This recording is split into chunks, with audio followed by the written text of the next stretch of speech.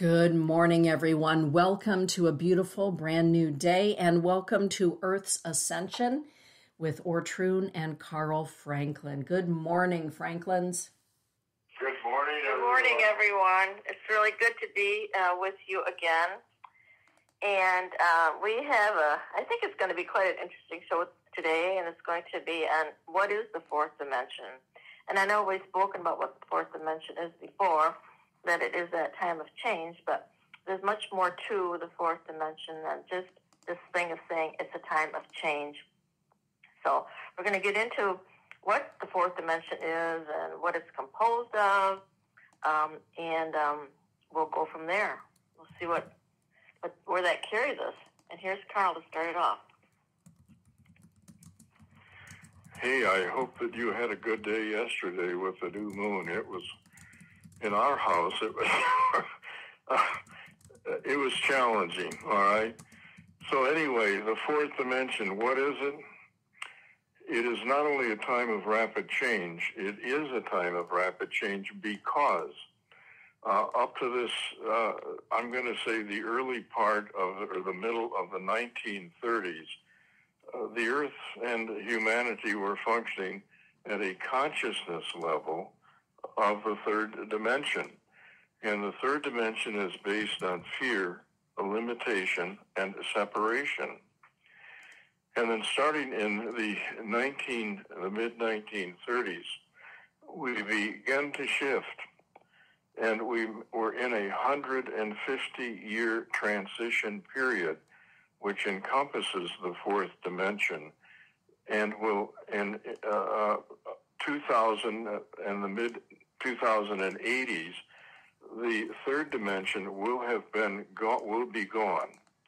But in the fourth dimension, we're functioning with the third dimensional energy, the fourth dimensional energy, and the fifth dimensional energy. We're shifting from the third to the fifth. But to get there, we have to go through this 150 years of energies that are at different frequencies trying to understand each other and get along with each other. And that's the reason for so much confusion, conflict, division, because we've got people here, particularly the younger ones, who are coming in with more of the fifth dimensional consciousness and very little of the third dimensional consciousness. And they're coming into a world that it still has a lot of third dimensional energy, values, beliefs, behaviors. All right, and they're not comfortable with that. And on the other hand, the fifth dimensional energies that they are either bringing in, the ones that are predominantly third dimension, aren't comfortable with them. Okay, so it's a time of rapid change, and the fifth dimensional beings are giving the opportunity for the third dimensional beings to grow. But in order to grow, they have to be open. They have to be receptive. They have to want to grow.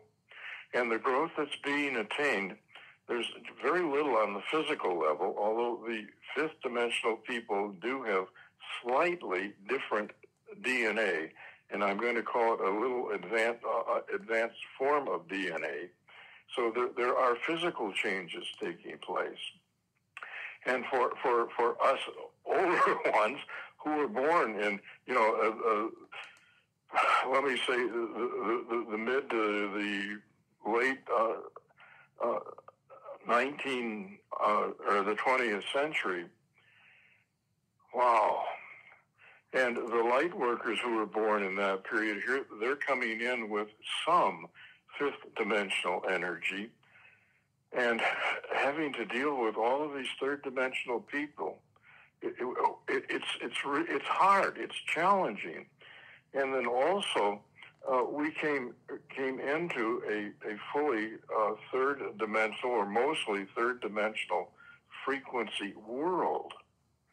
And our bodies don't fit here because we have some fifth dimensional energy in our bodies. And as the energies shift from the third to the fifth dimension, and let me tell you, the Earth, the planet itself, based on channel information, is already entered the lowest level of the fifth dimension. And the third dimensional beings are, it's challenging for them. And 2012 was the midway point between the third and the fifth dimension. So since 2012, we have a more fifth dimensional energy, and that's continuing to grow. And each day, the amount of third dimensional energy is beginning to fade. And so we've got all of this third dimensional, and I'm just going to call it crap, all right? Things that are based on fear and limitation and separation that are now coming to the surface to be dealt with. And it's coming from our governments, from our economies, from our religions, and all of the major institutions created by humans. And for some it can be scary, but please, please, please, do not allow yourself to go into fear. Recognize that what is coming to the surface is being surfaced so that it can be changed. All right? And do not give it any power, please, to help bring the fifth dimensional energy into your life and into the collective consciousness of humanity and into the world. Focus on what it is you want. Do not give focus or energy or emotion to what you don't want. By giving your energy to it, you're strengthening it. All right? You are a creator, as all of us are. So create and focus your energy so that you're creating what you want for yourself, your family, your community, and so on. So the fourth dimension, our bodies have to adjust. Our thoughts have to adjust. Our beliefs have to adjust. Our emotions have to adjust. Wow, that's a plateful. It's an extraordinarily challenging time to be here, because we are the ones, by that I mean the light workers, are the ones that are grounding this higher dimensional energy that the Earth is not only moving into in the photon belt and moving into by going into the Aquarian age, but these higher energies are affecting everything on the planet and everything within us. Okay, Ortrun, do you have anything here? I have a couple things I'd like to have you, Nixon. I'd like your thoughts on this. So you're saying that the Earth is already at the lower level of the fifth dimension. Yes. So if that's the case, is it even necessary for us to be involved in the planet's progression? Yes, it is. Though the Earth still needs help, it does not want to stay at the lowest end of the fifth dimension. It wants to move up.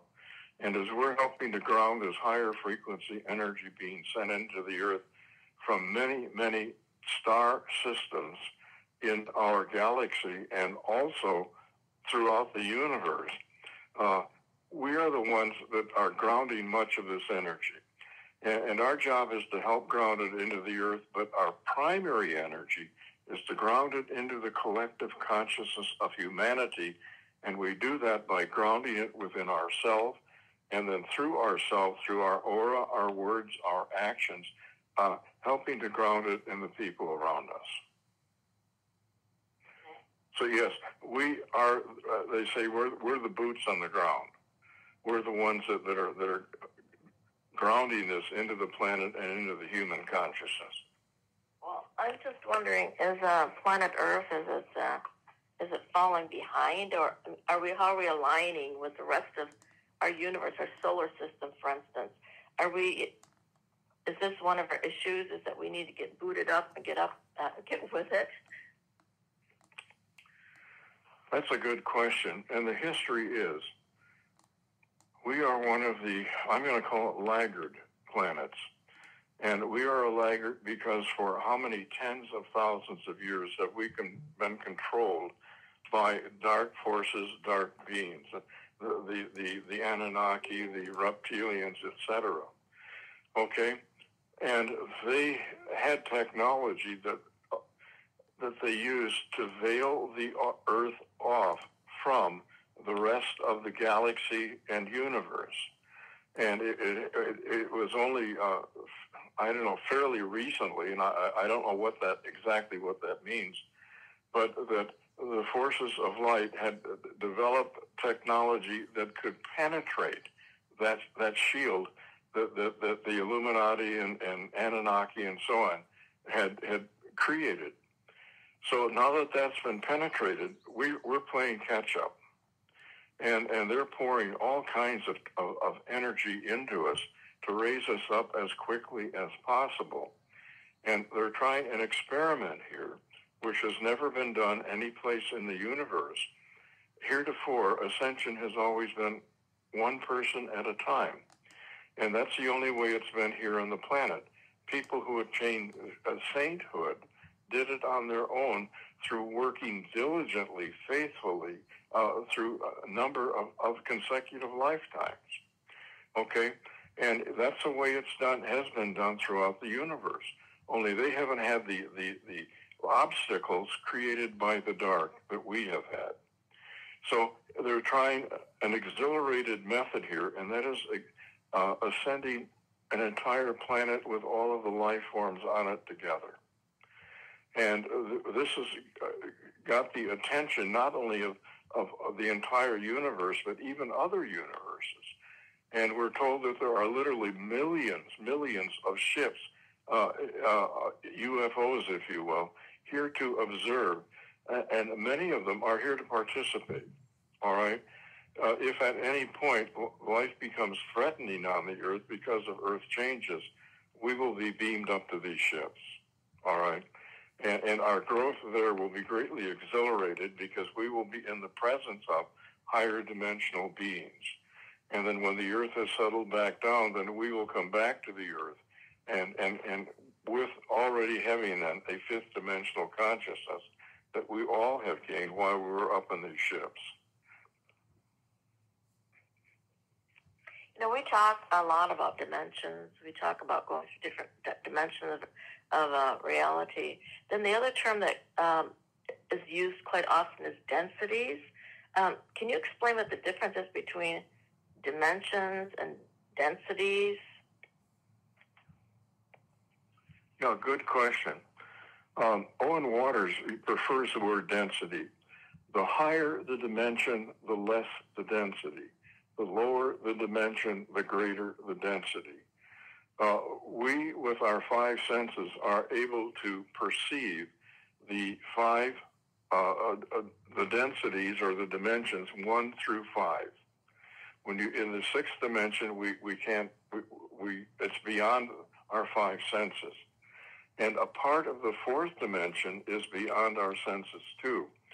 The fourth dimension, I don't know if it's unique or not, but it has a dense aspect to us that our five senses can see, and it has another aspect that's made not out of the electromagnetic energy that we can see and perceive, but it's made out of etheric energy which we cannot see with our five senses.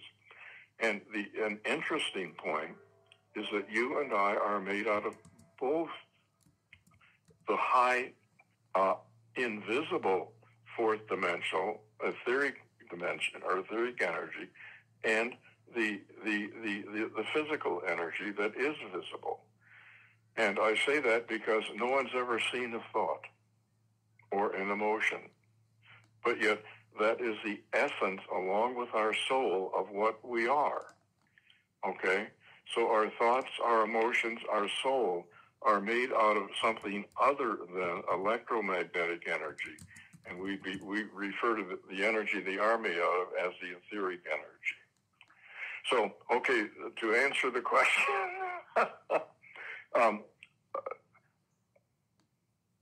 the astrophysicists have said that the only way our universe can exist in its current form is if it has 11 different layers. And each layer is made out of an energy within a given frequency range. And those are referred to as dimensions.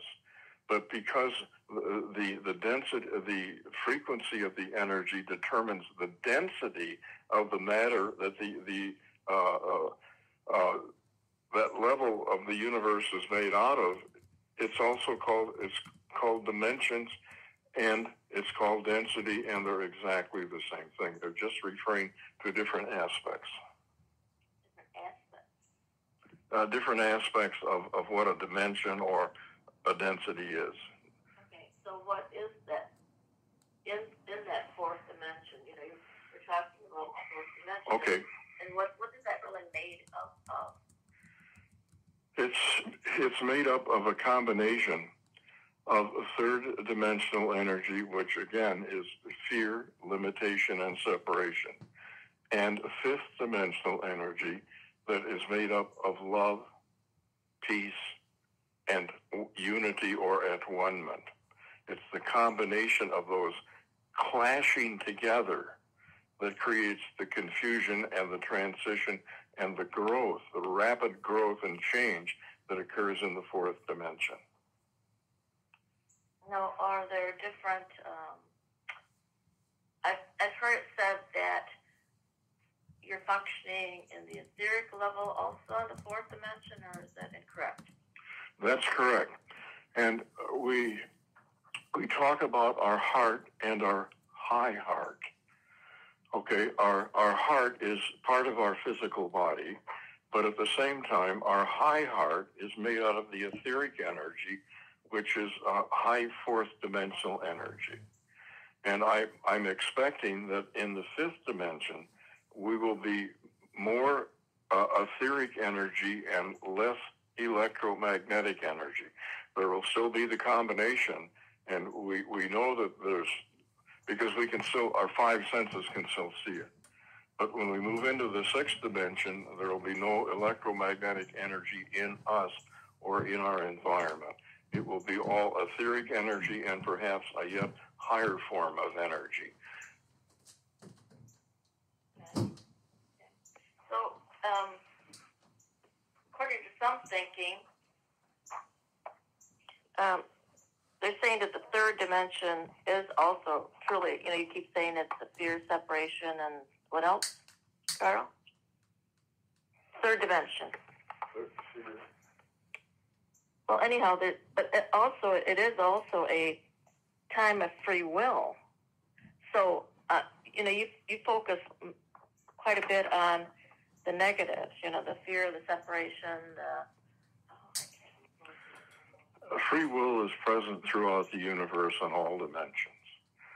And how we use our free will is determined or is influenced by the dimension that we're in. The third dimensional beliefs for example, are in a religion are quite different than the fifth dimensional beliefs. Okay? And in reading the Bible, you can read it from a third dimensional consciousness, as some churches do, or you can read it from a fifth dimensional consciousness, which some other churches do, and you'll get completely different meanings out of the same story. Well, that's true. I want to ask another question. That you have said that we have people functioning on the third dimension, and also on the fifth dimension here on this third dimensional plane. Is that correct? Well, I wouldn't express it that way. We are all a combination. Mm-hmm. Okay, what percentage of your time are you in the fifth dimension? What percentage of your time are you in the third dimension, the fourth dimension? And in doing live script readings for about 25 years now, the shift here is dramatic. It was 25 years ago. People were in the fifth dimension. Only 10% was considered, wow, that was high. Whereas now it's 35 to 42% of their time is in the fifth dimension. And the third dimension, it used to be about 1/3 of the time was spent in the third dimension, and now it's 10 to 12%. Okay, The fourth dimension, the dimension of, I'm going to say, change or transition, of shifting from the third to the fifth dimension, that's been fairly steady, roughly 50% plus 5% either way. Okay. So is the fourth density or fourth dimension, is that where we are actually learning lessons on love? That's where we're learning more, to love more totally and completely. And in the fifth dimension, that will be a primary motive for all that we think, say, and do. Okay. Is the fourth dimension, is it still a physical dimension? Both the first, second, third, fourth, and fifth dimensions are physical, yes. Okay. Now, a majority of the universe is beyond our five senses. And when I say a majority, the astrophysicists are saying about 97% of the universe is beyond the perception of our five senses. It's made out of what they call dark matter and dark energy. So we have so much more that we can learn and so much more growth that we can achieve in this universe. It's mind-boggling. Okay, so are you saying then that the fifth dimension is specifically like half physical and half made up of the higher energies? Okay, a dimension covers a range of frequencies. And so that the more you go into the higher frequencies of the fifth dimension, yes, the more your consciousness and perhaps your physical vehicle will be made out of more etheric energy and less electromagnetic energy. That's my supposition. I don't know that, but that to me it makes logical sense. Okay, so you had mentioned earlier that the ones that were here were the third dimension, and then you said that there are ones that were coming in of the fifth dimension, right? I'm going to say in our lifetime. It's really been longer than that. It's been transitioning for many, many eons of time. But now, when you're talking the fifth dimension, are they the ones that you refer to as the crystal indigo children? Yes, they're the ones that also are referred to as light workers. But virtually all of us are a combination. We aren't just one. The crystal or indigo, we're not functioning just on the fifth dimension or the third dimension. We're a mixture. We're a combination. We're a blend. And the trend is that we're moving so that we're spending less of our time in the third dimension and more in the fifth. And it's a process. And from moment to moment, we can jump from one dimension to another in our thinking or in our feeling. Okay? So these people that are coming in with this advanced DNA that we kind of label as indigo crystal energy, they're a mixture. But they're coming in with a slightly different DNA, which allows them to be more comfortable on the planet. When I was born in 1936, and prior to that, there was maybe only 1% of the human population was carrying this advanced DNA, and in the mid 1930s, it began to increase, maybe 2-3% when I was born, and so I have just a little bit of crystal indigo energy. But as time has gone on, and the frequency of the Earth has increased, more of the people carrying this advanced DNA, this higher level of consciousness, have come in because it wasn't so threatening. It wasn't so uncomfortable.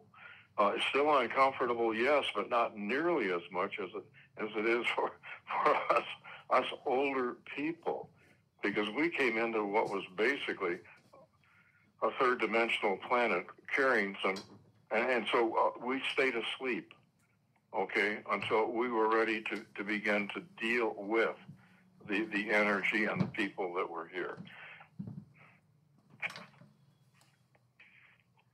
So, okay, we talk about the indigo and crystal children and those energies, and the indigos are able to come in and be able to settle here earlier than the crystals because of the energy that the crystals have. They were of a lighter nature. Is that correct? Yeah. Yes. Okay. So now, Carl, when he does a life script reading, he checks that out and how much of the time and whether you spend in the different energies, but also if you're crystal or indigo and how much of that you carry. Now, Carl had mentioned, Carl and I do not have very much crystal indigo energy, but when you were dowsing on us, there was this thing called new energy. Can you explain that? The new energy is a high frequency energy, and I can't tell you because I don't know whether it encompasses the crystal and indigo energy or not. But those of us that are older, we could outgrow the amount of indigo crystal energy that we had. And to help us do that, they were infusing us with what we simply refer to as a new high-frequency energy. All right? And that really allows us to do what it is we're doing. And we're so grateful for it. Without it, gosh, we just wouldn't have achieved the spiritual growth that we've been able to achieve. Well, it's getting close to our time. So is there anyone that has a question or a comment? I think that everyone is just listening intently. There are so many changes and things in flux all the way around the world, and understanding that what we see in the physical world is just a portion of what's going on all around us, because we do need to take into consideration the unseen or the spiritual worlds as well. Yes, that's so true. And I think that's one of the things that it's really hard for us, because living here on this Earth plane, it looks like all this stuff is going on around here, and it seems like it's just unending. It's been going on forever. But yet in the spirit realm, there's lots of activity that's going on also. And that's where all of us come in, because we're adding the energies of the new creation that is being built on that spirit realm, which will manifest itself, when the time is right, when everything's balanced just perfectly, then it's all of a sudden there it's going to be. What do you think about that? Oh, absolutely. Mm-hmm. I agree. Yeah, so. Yeah, Dana, I appreciate your comment, because to me that's very, very true. Mm-hmm. I think that the time that we're here, we've all volunteered to be here at this time and to put up with everything that we're having to endure. But we're here to because we are needed. And I want to say thank you for being here. And please, please do not go into fear. Stay positive, and to the greatest extent that you can, stay in a state of love for yourself and for everyone and everything. Okay. And the other thing that I want to comment on again, and I say this many different times, is that, it sounds like the light workers are an exclusive bunch, but truly, light workers are everywhere. They're in every walk of life. And they don't have that title. We don't really need that title. But the ones that are light workers are ones that are here to make this place better. And you can see in your family's lineup, from generation to generation, how there was always that sense of we want our children to be better. That was the way it was expressed earlier on. But, now we know we want the whole world to be better. Third dimensional thinking was we want our children, we want just, our small group to be better. But when you come into the higher way of thinking, the fifth dimensional way of thinking, it's we want the planet to be better. We want the planet to become, at one with all that there is. It's called We're Developing a Planetary Consciousness instead of a personal or local level of consciousness. Hey, I want to say thank you. We're out of time, so thank you for joining with us. I hope this was helpful. If there's any way we can be of service to you, you can contact us on our website, ourspiritualascension.com. And our blessings to you. I just also want to mention that we do have a site. We have a Patreon site. It's www.patreon.com/Ortrun and Carl Franklin. And there we offer a special half-hour show for the individuals that are members on a monthly basis to focus on the month and focus together so we can create together. And then there are other different things that come up, special areas, for instance, some discounts and so on and various things. So check that out, and it would be wonderful if you wanted to join that. That would be a wonderful way for us to be getting together, again, once a month. So, again, thanks again for tuning in. We are really fortunate that you are with us. Thanks again so much. Have a wonderful month.